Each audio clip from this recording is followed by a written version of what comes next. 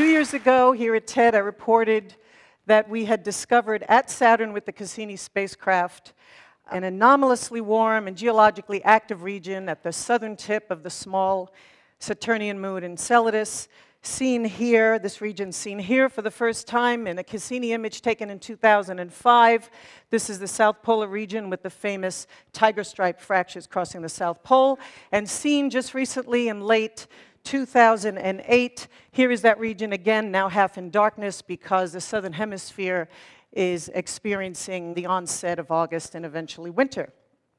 And I also reported that we'd made this mind-blowing discovery, this once-in-a-lifetime discovery of towering jets erupting from those fractures at the South Pole, consisting of tiny water ice crystals accompanied by water vapor and simple organic compounds like carbon dioxide and methane.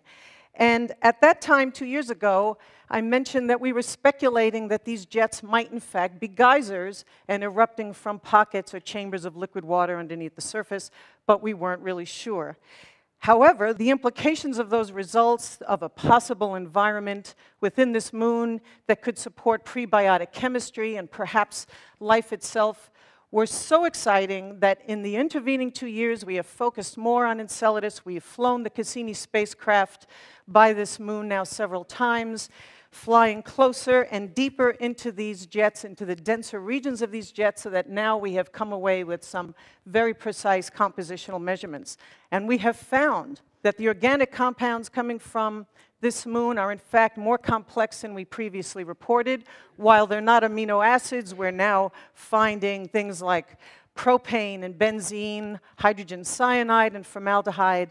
And the tiny water crystals here now look for all the world like they are frozen droplets of salty water, which is a discovery that suggests that not only do the jets come from pockets of liquid water, but that that liquid water is in contact with rock. And that is a circumstance that could supply the chemical energy and the chemical compounds needed to sustain life.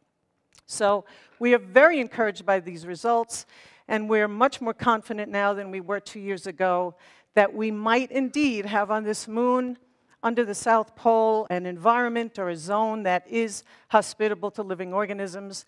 Whether or not there are living organisms there, of course, is an entirely different matter, and that will have to await the arrival back at Enceladus of a spacecraft, hopefully sometime in the near future, specifically equipped to address that particular question.